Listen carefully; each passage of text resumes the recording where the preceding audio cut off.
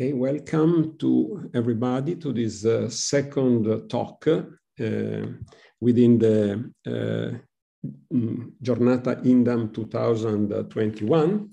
I am Claudio Canuto, and I will chair this second presentation.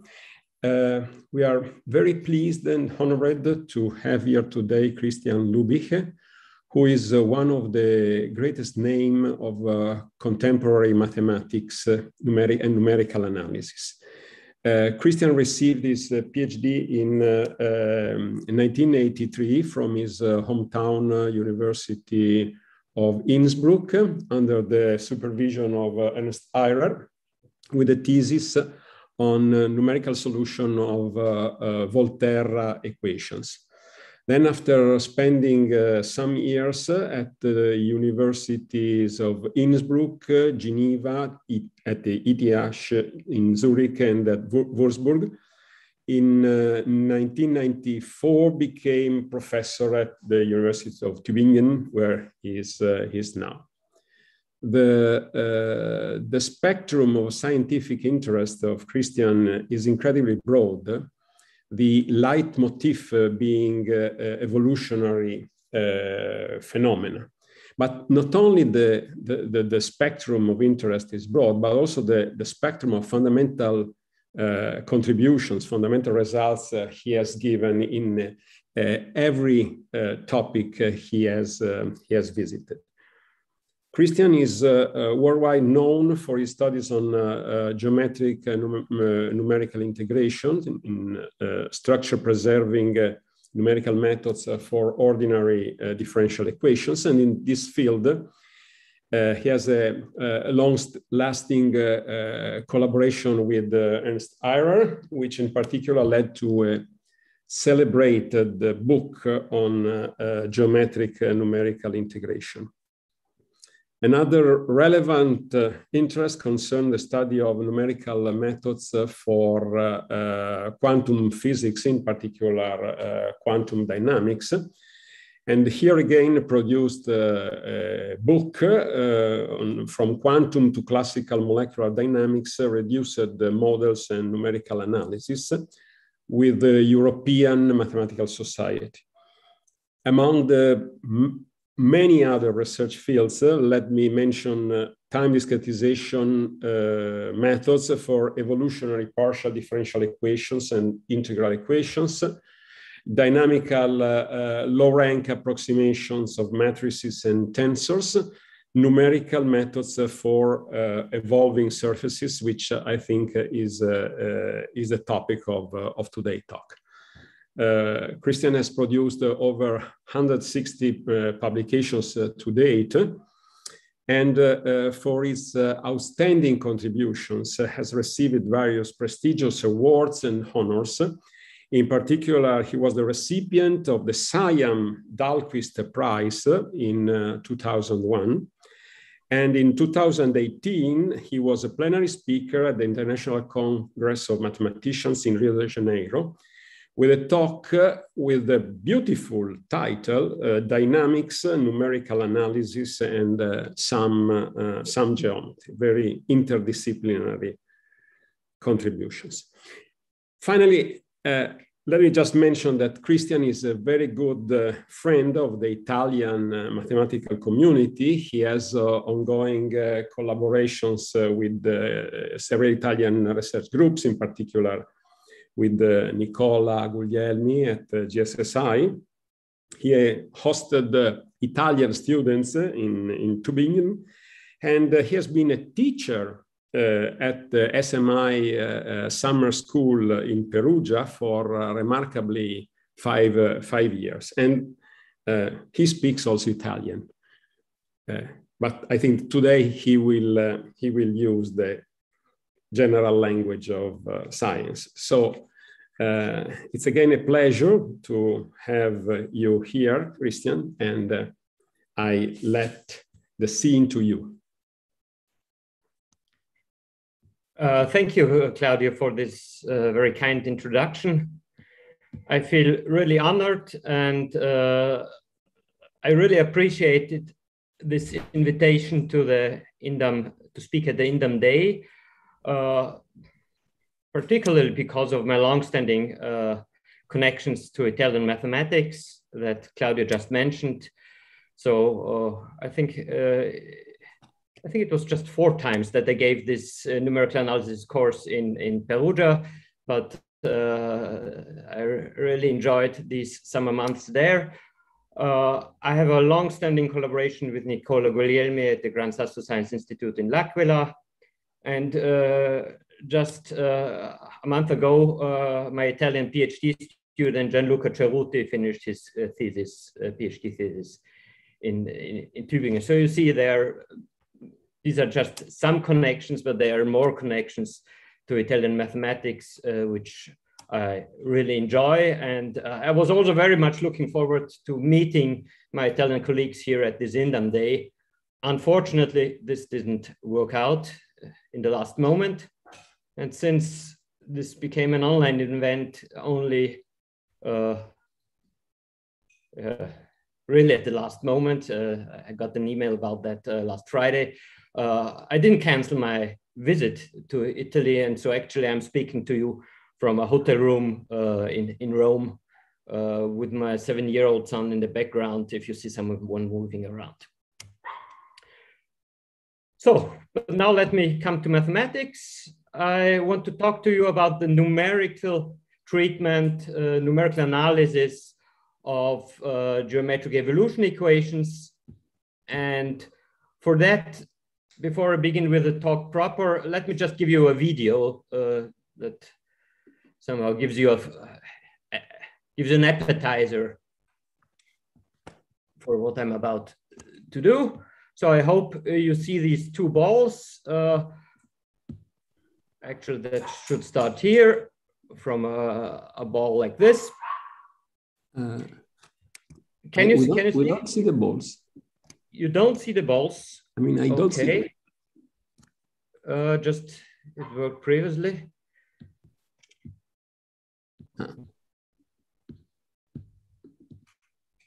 Okay, something is coming. Do you see? Okay. Do you see them? Do you see them now? Now, yes. So there are 2. There's a ball. So that's the initial datum for a tumor growth model. And just look at the left-hand picture. There you see different codings. This corresponds to the concentration of some substance that is reacting and diffusing on the surface. But at the same time, it interacts with the shape of the surface. So as time evolves, there's a reaction diffusion pattern going on, but there's also the movement of the surface. And this is a model that has been proposed for tumor growth. And of course, this gives nice pictures, but what is the model behind? What do we actually compute?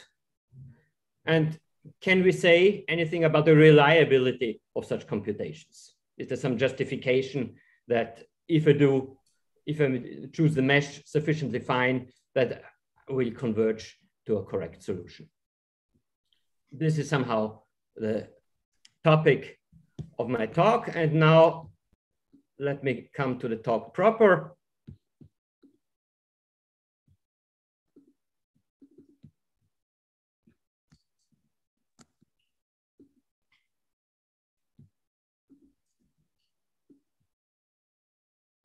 So I hope this can be seen. Yes, good. So I want to talk about numerical methods for geometric evolution equations and a particular class of such methods, which are known as evolving surface finite element methods. And such methods have been around, but it's fairly recent that convergence results have been obtained about that. So I will we'll talk about convergent evolving surface finite element algorithms, such algorithms that are provably convergent for various geometric evolution equations. And what I talk today is joint work with Balázs Kovács, who was a postdoc with me at Tübingen and is now at the University of Regensburg in Germany. And with Buyang Li, who was a Humboldt Fellow at Tübingen and is now an associate professor at the Polytechnic University of Hong Kong. Here's the outline. Well, there are introductory parts. Then I will mainly concentrate on the approximation of mean curvature flow, tell you about its discretization and the convergent results we have obtained, and end with numerical experiments. And so let me begin with an introduction, very short introduction to geometric evolution equations. And let me begin with mean curvature flow. Suppose you have a closed surface, closed two-dimensional surface in the three-dimensional Euclidean space. And mean curvature flow determines the velocity of a point on the surface as being, well, as the normal component of this velocity.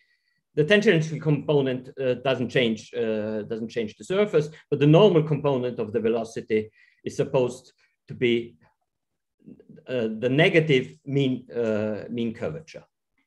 So the normal velocity, which is always denoted by capital V in my talk, is set equal to minus the mean curvature, which is the sum of the two principal curvatures. And this is somewhat of a prime example of geometric evolution equations. In his review, White writes, there are many processes by which a curve or surface can evolve, but among them, one is arguably the most natural, the mean curvature flow. And there has been a lot of analysis done on this problem. And among the things that are known, that if you start from an initial convex surface, then it will shrink to a point, and asymptotically, it will take the form, the shape of a ball, but then reduces the radius more and more. On the other hand, when the initial surface is not convex, let's say something like a dumbbell, then you run into something like a pinch singularity in finite time. And here I give you such a dumbbell example where at a certain time, it gets thinner and thinner. From a certain time onwards, it gets thinner and thinner here at this bottleneck, and then runs into a singularity. Now I will tell you about convergent methods, but I should say in advance, we're not able yet to treat the behavior of the numerical method near such a pinch singularity. So essentially what I will tell you about is the evolution and the approximation of the evolution up to a point, up to the leftmost point where the solution still is very regular, where we have a smooth solution, a smooth surface. Nevertheless, it's interesting to see that our algorithm is actually more intelligent and we are improving its properties. It behaves very well, also into the singularity. Now, mean curvature flow is just one example. I began with this video on this tumor growth model, and this is actually built up of mean curvature flow plus some forcing terms. And these forcing terms are a linear combination of the components of a system of reaction diffusions on the evolving surface. So you not only have the evolving surface, but you also have a reaction diffusion going on the surface, which interacts with the evolution of the surface. And this is this example of tumor growth that I showed you in the video. It will have a form like this. Then there are various generalizations of mean curvature flow, which are of interest in very diverse applications. There's this generalized mean curvature flow, which takes a pointwise function of the mean curvature, say some fractional power of the mean curvature. And in particular, if they take alpha equal -1, you have the inverse mean curvature flow, which plays a prominent role in the study of general relativity. And other very fascinating geometric evolution equation is the Wilmer flow, which is the L2 gradient flow for the bending energy. And this elastic bending energy is the integral over the surface of the square of the mean curvature. And it's known that the normal velocity then takes a form which involves the Laplacian, the surface Laplacian of the mean curvature. So this gives a fourth order evolution equation, because mean curvature, well, curvature involves two space derivatives, and then you have the Laplacian, so this gives a fourth order evolution equation. And then there's some extra term which involves the mean curvature and also the Gaussian curvature. And this is a prominent model for biomembranes and similar objects. And just let me give you some evolution from different initial values. So the first line gives 3 different initial values from something like an ellipsoid, a shape that looks like a red blood cell, and some deformed torus. And the ellipsoid turns over long times into a ball. So, but the ball keeps a constant radius. This is different from mean curvature flow, which also evolves into a ball, but the radius shrinks, so that the surface shrinks to a point, whereas here it keeps a fixed radius asymptotically. It also evolves into such a sphere in the case of the second initial datum, which looks like a red blood cell. And in the case of a torus, it turns into a proper torus with a particular ratio of the 2 radii. It's known as a Clifford torus. And what's shown below is that the elastic energy, or Wilmer energy as it's called, so this converges to a stationary point in each of these cases. And there have been famous conjectures, the Wilmer conjecture about the minimality of this torus, which has been resolved about 5 years ago. So this is also a flow that has been studied very much in geometric analysis. Quite closely related to this Wilmer flow is surface diffusion flow, which also has the Laplacian of mean curvature, but no extra terms. And this has been used as a model for crystal growth and similar phenomena. So this was just to give you some examples. And now let me give you a summary of my talk. So we want to approximate surface flows such as the ones that I just showed you. And the kind of methods that we use is finite element methods. Finite elements, they're built up from a finite number of nodal points. And these nodal points move in time and they determine the surface. So the moving surface is determined by the nodes of a finite element mesh that moves in time. And then the question is, of course, how do you move these nodes? And the approach that we have found to work very well is to discretize just the velocity equation. So the velocity of such a node is given by the normal velocity, which is given by the velocity law, and multiplied with a normal vector. So in this case, we just have a normal normally an evolution going normal to the surface. We could add tangential components to improve the mesh quality, but this will not be a topic of the talk today. So we have this velocity equation, but then this alone is not enough. We must somehow add extra or auxiliary geometric quantities and evolve them.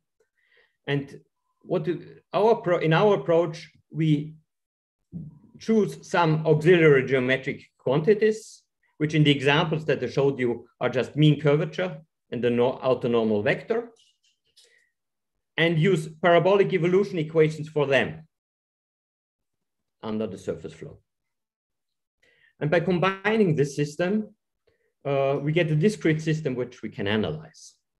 And we obtain a provably convergent numerical method, which yields optimal order error bounds in the H1 Sobolev norm on bounded time intervals as long as the exact surface is smooth. So we cannot study the behavior near such a pinch singularity that I showed you, but as long as the surface is smooth, we have a provably convergent method. We first did this for the mean curvature flow, pure mean curvature flow. Then did it for the forced mean curvature flow, including this tumor growth example. There's a preprint on Wilmer flow and surface diffusion flow. And Balázs Kovács, my collaborator on these first three papers, has recent work with former PhD student in Tübingen, Tim Bintz, on generalized mean curvature flow, including the inverse mean curvature flow, and also on mean curvature flow in higher codimensions. And we have plans on treating Gaussian curvature flow, all by essentially the same basic approach of using the velocity equation and appropriate evolution equations for auxiliary geometric quantities. And I want to explain this approach. That's the purpose of my talk. To do this, I need some basic notations, basic notions from differential geometry and some notation. I'll go through this rather quickly. What we want to evolve is a closed surface.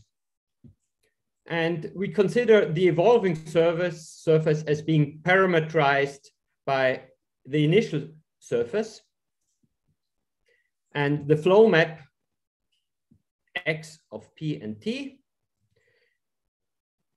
describes, well, now let me describe it in physical rather than differential geometric terms. So think of P as a particle on the initial surface, and this particle is moving in time, and then X of P and T would be the position of such a moving particle at time T. And the evolving surface is composed of all these particles at a given time. This physical description corresponds very well to the numerical discretization that I will then propose. On the other hand, it's from the differential geometric viewpoint, it's more common to view this as a parametrization over the initial surface. But I want to emphasize that we never actually work with a parametrization, an explicit parametrization of our flow map. And just for the notation, gamma of T is now this evolving surface. And to indicate the dependence on this flow map, I'll write it as gamma of X or of T, or if T is clear from the context, I just write gamma of X. So this is the object that I want to approximate, gamma of T. For this, I need the velocity, which is just the time derivative of the flow map. The velocity at any point on the surface at time T is the time derivative of the flow map at time T at the point which corresponds to this particle which takes the location x at time t. And then there's the material derivative, which indicates how quantities change along the motion of a particle. So it's the time derivative of u along this flow map at time t. So these are basic concepts. Then I need some other basic concepts, basic notions from differential geometry. The tangential gradient of the surface now of some function u. Now, if u were defined in the neighborhood of the surface in the ambient space, then this would be just the projection onto the tangent plane of the usual three-dimensional gradient. Then you also have a surface divergence, and built from the surface divergence of a vector field. And if you combine the two, you get the Laplace-Beltrami operator, which is basic here. And all these are well-known differential geometric notions. If you're not familiar with these differential geometric notions, they behave in many ways similar to the usual gradient, divergence, and Laplace operator of functions on R3. Then, if I have a closed surface with an interior and an exterior, I can define the orthonormal vector field, which at every point of the surface associates the orthonormal vector to this point. There's the Weingarten map, or second fundamental form, which is determined from the tangential gradient of the normal vector field.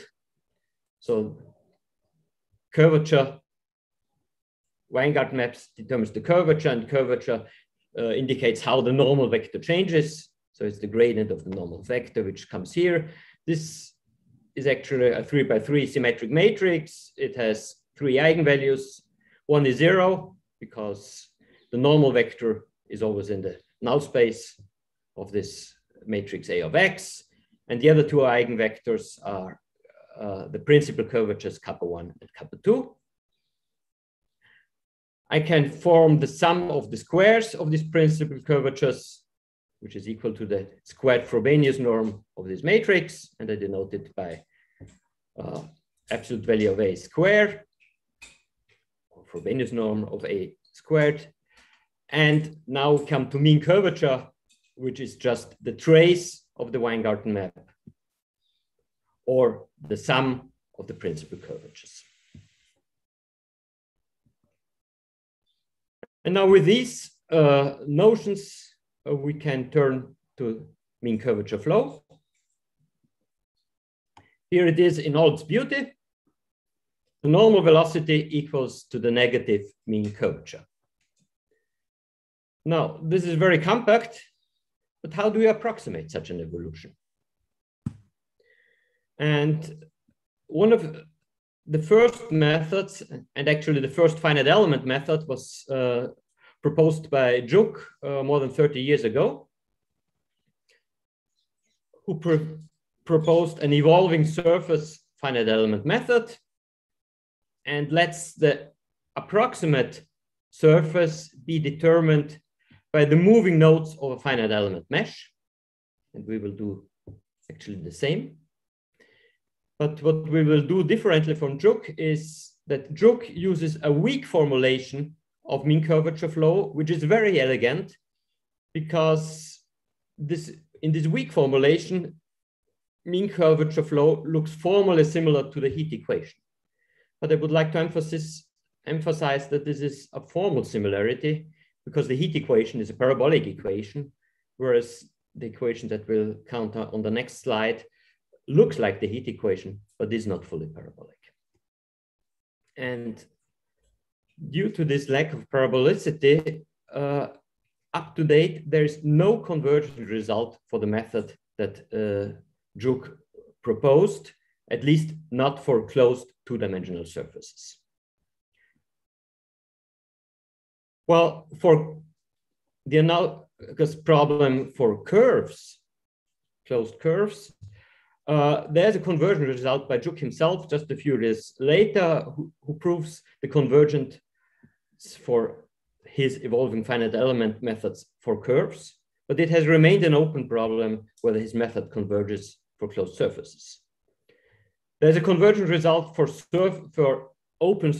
surfaces with a boundary that are graphs, again by Juk together with Deklinik, but not for closed surfaces.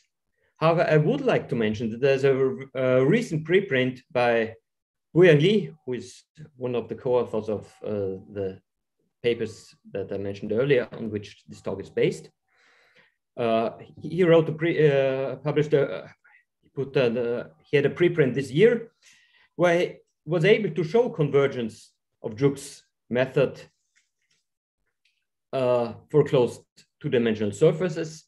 However, with the severe restrictions that his finite elements had to degree at least polynomial degree 6, which makes it an unpractical method for actual computations. But it's a fascinating result that Guiyang obtained on this method. It's the first convergent result for Juk's method, or a variant of Juk's method for closed two-dimensional surfaces. And now let me explain better what Juk actually did. So mean curvature flow sets the velocity of the surface equal to minus the mean curvature times the normal vector. And this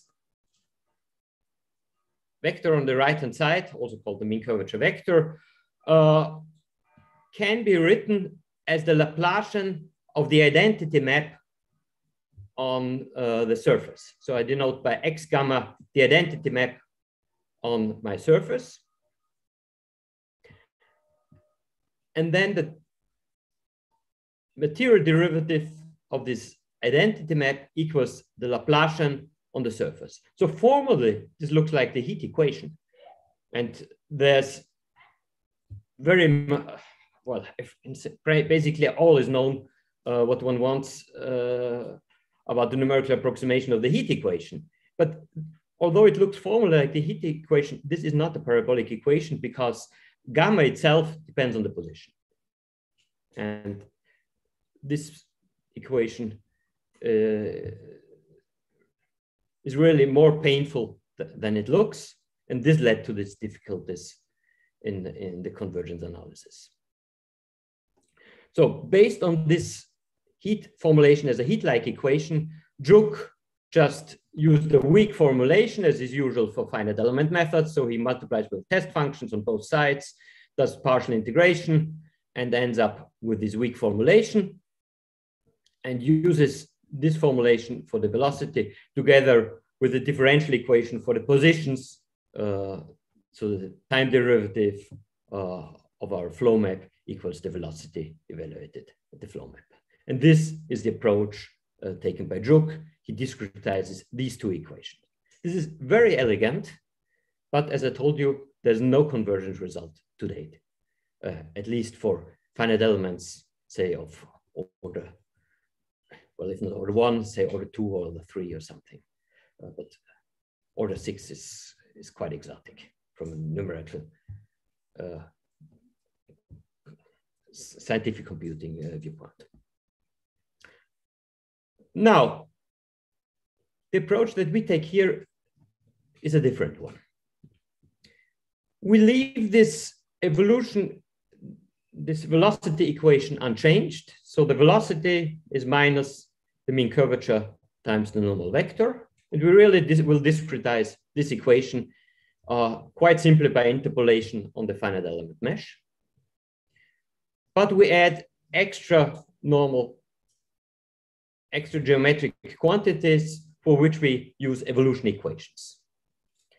And in particular, we use evolution equations for the normal vector and for mean curvature flows, which are not new, that have been derived by Huysken, who is one of the great experts on mean curvature flow, in his very first paper on mean curvature flow, who used these evolution equations for the analysis of mean curvature flow.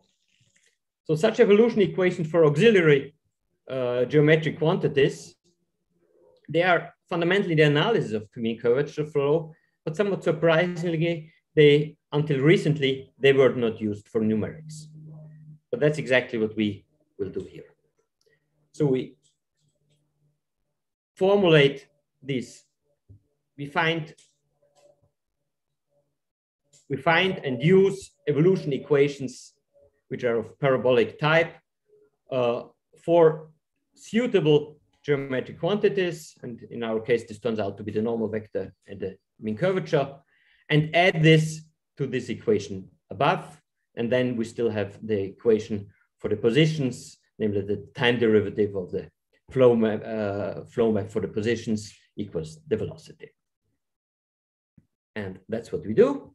So we have this equation for the positions, we have the velocity equation, and we add these evolution equations for the normal vector and mean curvature flow in weak form. And these are the equations that we ultimately discretize. You see, here I need to fill a full slide with these equations. So it's not as elegant as it was for Proof's method, who had these really elegant heat-like equations. But on the other hand, this approach leads to a provably convergent algorithm. And this is what I want to explain you next. So I will discretize the equations that I just showed you, and I will show you or indicate to you how this is done. Now I start by triangulating the initial surface. So I put a mesh on the initial surface, a finite element mesh, and this has some nodes, and these nodes are then evolved in time, and they collect these nodes in a nodal vector denoted here by boldface x of t.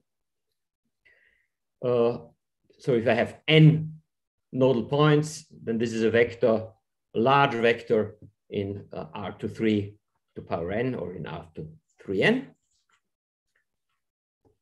And then I interpolate these points, and this defines an approximate surface, denoted here by gamma h, where h, as usual, is the mesh width of my triangulation. And then I define nodal basis functions, as is usual for finite element methods. At each node, I construct a piecewise polynomial function that takes the value 1 at one node and the 0 at the others. And then these functions span a space, the finite element space, in which we look for an approximation.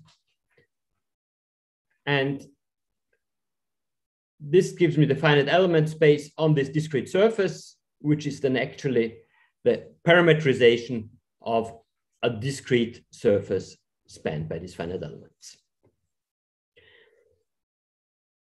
And now, after these preparations, I can come to the evolving surface finite element method. I have the discretized position equation and velocity equation just by interpolation of the velocity law. And I have the discretized evolution equations coming from the weak formulations for the equation for the normal vector and the mean curvature vector. And in this case, I obtain approximations to the position, the velocity, the normal vector, and the mean curvature by finite element functions. But I would like to emphasize that the normal vector that I obtain through this evolution and the mean curvature that they obtain through this evolution are not the normal vector of the approximate surface, and are not the mean curvature of the approximate surface, but they are approximations to them. Now I can formulate the equations more compactly in a matrix vector formulations for the nodal vector, the velocity vector, and then this involves the usual stiffness, mass and stiffness matrices, which now depend on the positions. And obtain a system like this, which is less compact, but computationally similar to Druk's method, which would just take the position equation here, equation for the velocity, and have this equation. Unfortunately for this, I cannot prove convergence. For this, I can. And to get a full discretization, I still need to discretize these ordinary differential equations that I have obtained here in time. And for this, I use a linearly implicit backward difference full discretization, which I will not describe you in detail, but essentially you replace the time derivatives by backward difference quotients. And from one time step to the next, you extrapolate the position values to the next, and then this gives you a linearly implicit scheme. And for this fully discrete scheme, we are then able to prove convergence of optimal order. And this is the convergence result that we obtain. So we assume a sufficiently regular solution. I assume a quasi-uniform shape regular initial triangulation. For the finite element, I need to assume that polynomial degree is at least 2. So we do not yet have a proof of linear finite elements of polynomial degree 1. And I must evidently assume that the mesh size be sufficiently small, as we must do in every nonlinear evolution problem. And we also need a mild step size restriction between the time step tau and the spatial mesh size h, with a constant which in principle is arbitrary, but which affects then the constants in the error bounds, and also what it means that h be sufficiently small. And I need sufficiently accurate starting values. And under all these rather harmless assumptions, we can prove optimal order error bounds in the H1 norm, not only for the position, but also for the velocity, the normal vector, and the mean curvature. I would like to indicate you briefly some basic ingredients of the proof. It's not just one surface with which we have to work in the convergent analysis, but 3. There's, of course, the exact surface here shown in gray. There's the discrete surface with which we actually compute. But we need this to compute this discrete surface to another finite element surface, namely the interpolated exact surface. And we need intermediate surfaces that link the discrete surface with the interpolated surface, which would be this surface gamma h theta, where theta would be between 0 and 1, which links these two.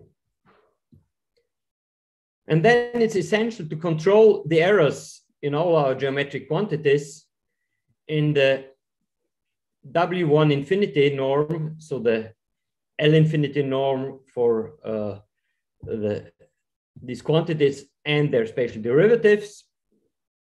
And to do this, this is where the requirement comes in that we have polynomials of at least degree 2, because we can then use finite element inverse estimates, which is not possible.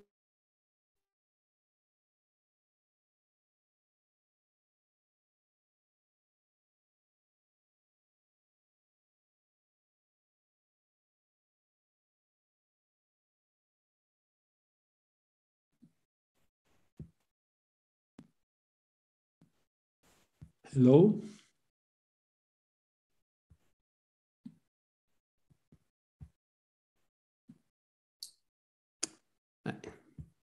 Persa la connessione. I think we have lost connection.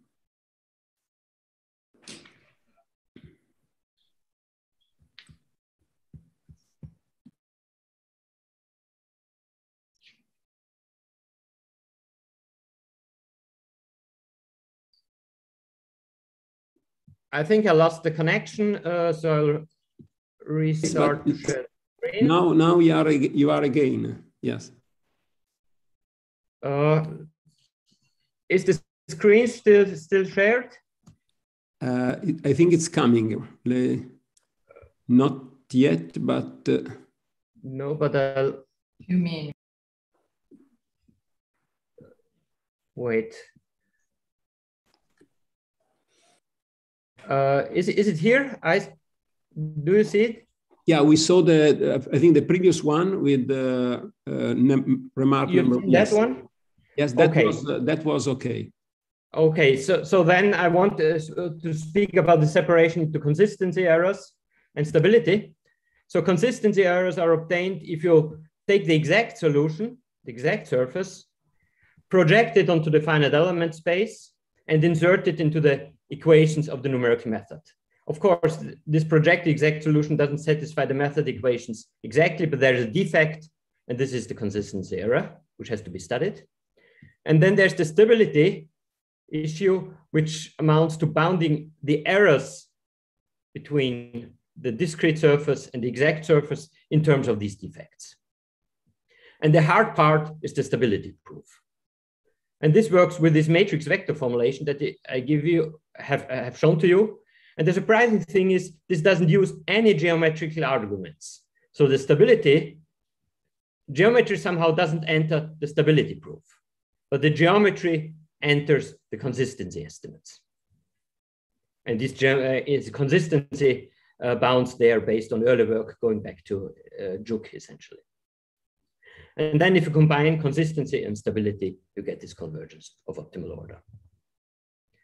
Let me close my talk with a numerical experiment, namely this dumbbell example that we had in the beginning. So here are it's just the initial surface, a dumbbell like here, which will develop such a pinch singularity. And on the left-hand column, I show you Juk's algorithm. The central column is the algorithm that I proposed to you. But the algorithm, as I described it to you, doesn't take account of the fact that the normal vector has to have length 1. It should be a normalized, the unit normal vector. And so we normalize the discrete normal vector, which is obtained from these evolution equations, in the pictures that you see on the right-hand side. And in the first part, as long as the solution is smooth, the methods behave quite similarly, maybe up to a certain time here where you see some wiggles going on in Juk's algorithm. And then quite close to the pinch singularity, Juk's algorithm becomes unstable here. Now here something strange has happened, and this strange picture comes about because here the algorithm has been too fast. It has already passed through the pinch singularity and has gone beyond it. Whereas with this normalized, with this version with the normalized unit normal vector, it behaves quite well here. And actually, if I take this normalized algorithm, with this, I can get very close to the singularity. But there's no theoretical explanation to this yet. But the algorithm has a remarkable robustness close to the singularity.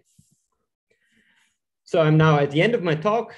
Let me just summarize what I wanted to tell you about.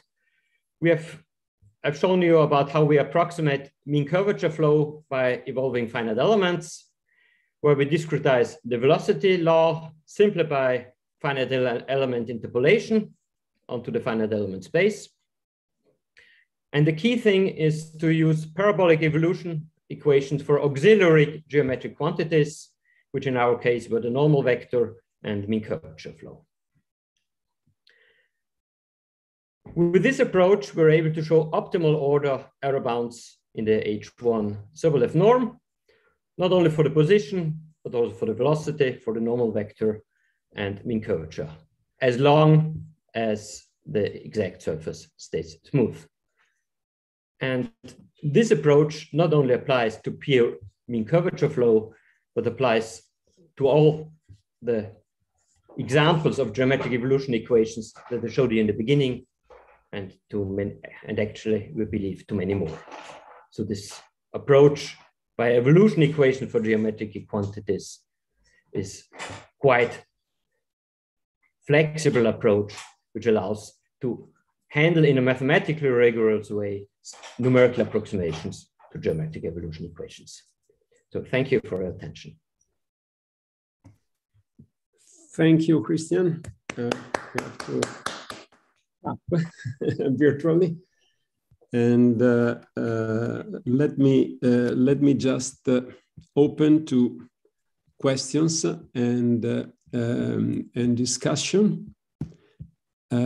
People that are following the seminar on YouTube can use the chat and writing questions on the chat. There is a small delay, but we can see the chat. So in the meanwhile, let me just start with.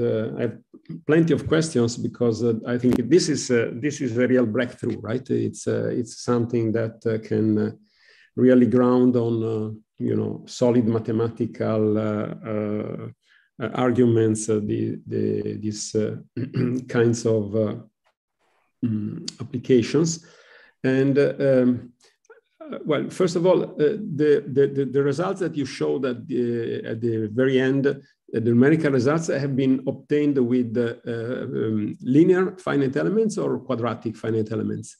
They were quadratic finite elements corresponding to the theory, but we observed that numerically, essentially the same behavior you will observe also with linear finite elements, but we have no theoretical explanation for this at the moment. Okay, but the method works in this case as well. I mean, it's not. It's just a technical difficulty that has to be. Yeah, but it's a very hard technical difficulty.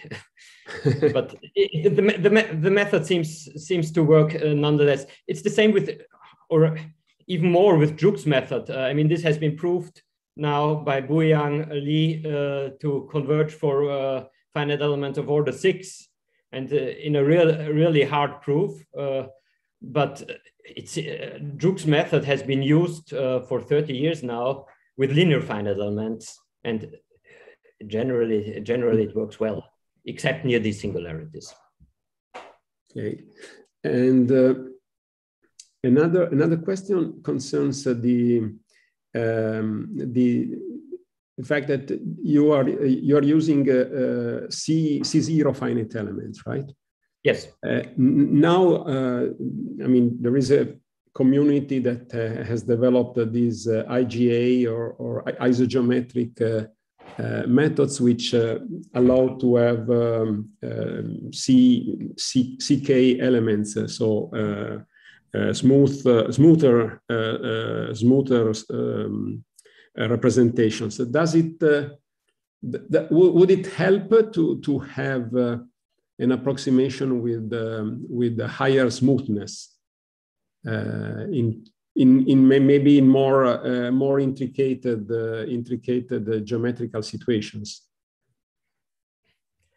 Do you think of help in the theory, or help in the quality of the quality? I think that, I mean, they have developed a technology that can be applied in different, in particular for parabolic equations. But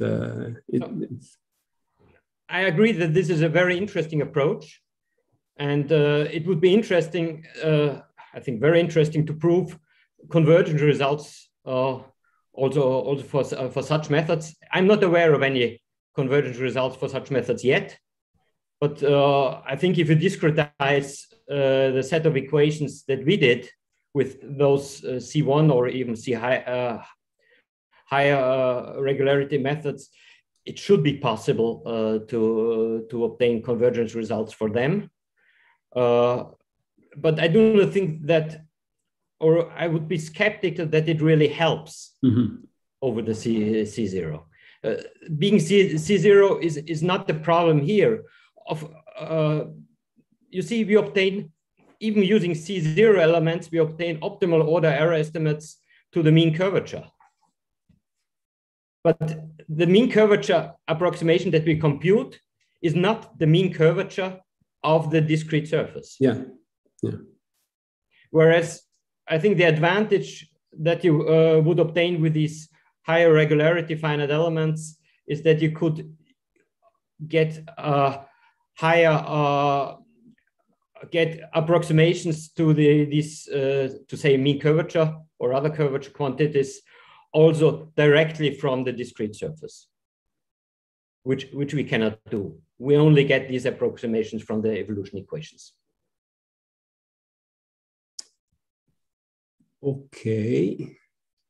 Let me just ask. I think it's a very interesting class of methods that you addressed. Yeah, no, it was just. Let me just ask if there are other questions in the. Yes, I have may I ask a question? Marco, please. Yeah, I was wondering if adding the reactive part on the surface would add any additional difficulty. I'm asking that because in many interesting cases, when you have a reaction diffusion equation, the kinetic part or the reactive part is stiff, and that usually leads to those patterns you showed us. Yes. Your talk. That's a very good question. So our convergence result doesn't cover stiff reactions. Mm-hmm. I see. Yet. But this would be interesting to study. I think that the method is stable also for stiff equations. We use methods that were originally, like this PDF time discretization. This was originally devised for stiff problems. And it should work well here, but we have no convergence result about that. And also at least I have no numerical experience with stiff reactions in such a geometric evolution context. But it's a very good point, yeah. And maybe another, I mean, maybe it's a very ingenious question. I mean, ingenious in the sense that would be conceivable to map the surface into a sphere so that you could use some kind of spectral method using maybe make it more complicated the equation. And yes, you could try to do this. So this would mean that you actually work with a parameterization, an explicit parameterization of the surface. Okay. Whereas I think the advantage here is that you just are given your initial surface by the nodes of a triangulation, and then everything develops from that. You never need to deal with an explicit parameterization. Right. I think that's the big practical advantage. Sure. Okay, thanks. Okay. So I don't see any other questions. So I think we can thank. May I make a comment, because this is a talk was meant to be a talk for a broad range of mathematicians, not only numerical analysts. What this talk also shows is, what have we done? We have taken evolution equations that Huysken devised in 1984 and which have been used in analysis ever since, but which entered numerical analysis only, say, 3 years ago in our work. And this clearly shows a lack of communication. I mean, what we have done now could in principle have been done 20 years ago, had there been a communication there. And this even goes further. Huysken is a colleague of mine in Tübingen. He's in the 6th floor, I'm in the 3rd floor. But it was only via a large detour that they recognized, even after we had these evolution equations, it took us a while to recognize that these were actually Huysken's evolution equations. So even within the same building, there was a lack of communication. Had I talked to, or had I had the idea of using these evolution equations for mean curvature flow earlier, I had talked Huysken much earlier. Now, in the end, our paper that we published has a dedication both to Druk on his 70th birthday and to Huysken on his 60th birthday. But it really took a long detour from the third to the sixth floor. So what this shows, it makes a lot of sense that mathematicians from different areas talk to each other.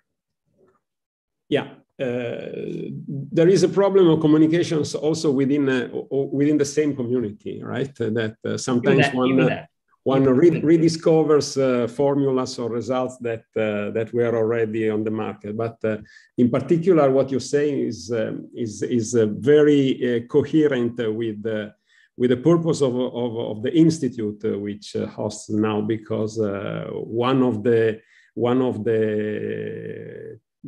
targets is within the Italian community to have more dialogue and more interchanges. And I think that the spirit of this giornata is precisely this one, to allow people to listen to, to contaminate themselves, let's say, melt experiences from different know-hows.